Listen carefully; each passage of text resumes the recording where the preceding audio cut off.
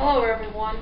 Last week when I did the window garden update, I talked about some of the troubles that I was having, leggy plants and whatnot. Two things I've learned so far about this window garden is, one, I wasn't getting enough light. Two, some of my pots I didn't fill deep enough with soil. I remedied as much as I could. Some of the pots I added a little more soil. It needs still more, but I don't want to kill off the plant, so I'll try to add more as they grow. But anyway, let's talk about the changes. The first thing is I added another shelf up here to make a top, and that allows me some storage of some gardening supplies on top, and it also allowed me to install grow lights for the shelf below.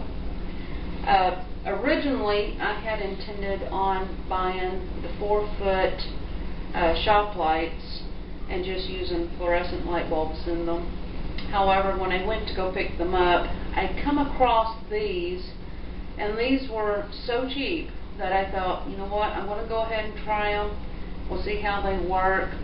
If they don't work, I can use them on another project another time and go ahead and get the shop lights and spend the extra money and have the double bulbs. But so far these seem to be working. I just picked these up at your Wally World, and they were $12. I think they were like $11.97, and that included the bulb. The shop lights were, I think they were going to run me about $24 by the time I bought the cheap shop light and then the two bulbs. Each unit would have cost me about $24. So this is half the price. That may make a difference to some. It certainly helps us. All my cords I zip tied to keep them from hanging out. And like I said, I repotted some of the plants. Some of them I threw out and restarted.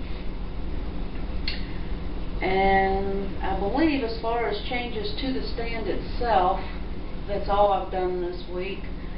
And for you safety people, I can spew off a bunch of numbers to you. 102 watts and 0.85 amps, and I really don't know what I'm telling you. Daddy J explained it to me, but I am not an electrician and I don't understand it. I don't have to understand it. I just have to know this is safe, it works, and it seems to have improved my plants. So I'm going to step off and I'm going to let Daddy J take over and let him explain more about the electrical for you. What we've got is 6 lights.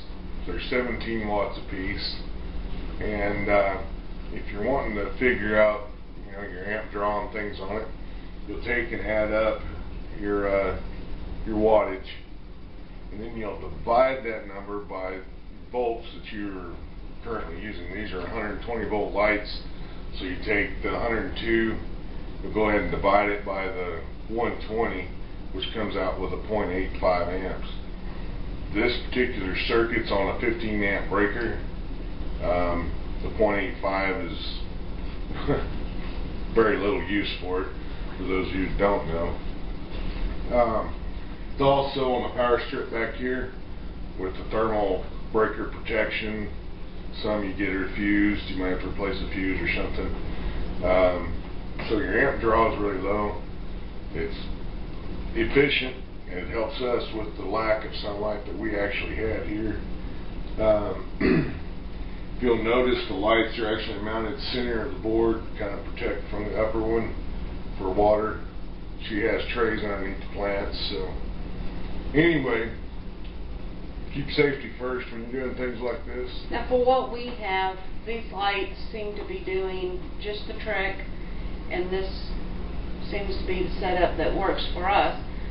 However, I do have a large double window behind here that gets a lot of sun currently.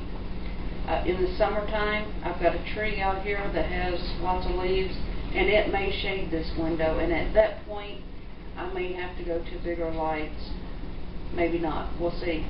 However, if you plan on putting a grow shelf or a grow room in your basement, or if you don't have a south facing window, you may need more light than what I have here.